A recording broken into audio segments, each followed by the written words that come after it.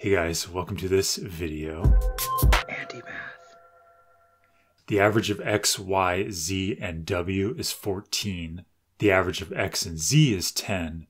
What is the average of y and w? So let's just write each of these out.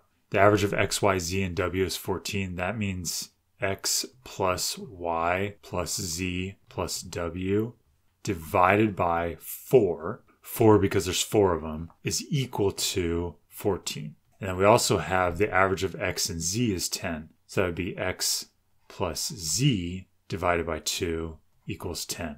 And we want to know what is the average of y and w. So we'll get there in a minute. First, let's solve for x plus z. So we can multiply both sides by 2.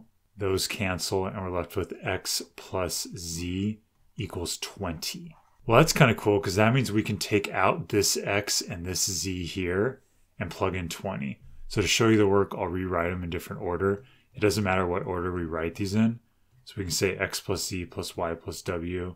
And I'm also going to, while I'm at it, multiply these 4s to both sides so I can get rid of the 4 underneath.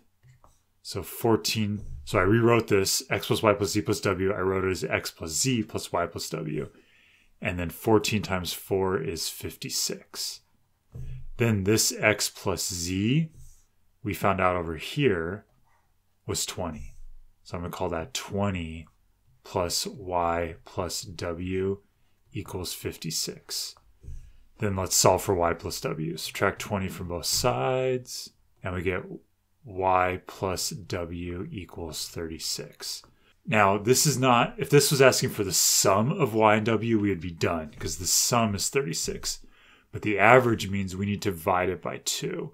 And whatever we do to this side, we need to do to the other side. So now we have y plus w divided by 2, which is the average of y and w, equals 18, because it's 36 over 2. So this is the answer to the question. More specifically, 18 is the answer to the question. And that's it. So if this makes sense, please like and subscribe. Check out andymath.com for more videos and study guides. I'll talk to you guys soon.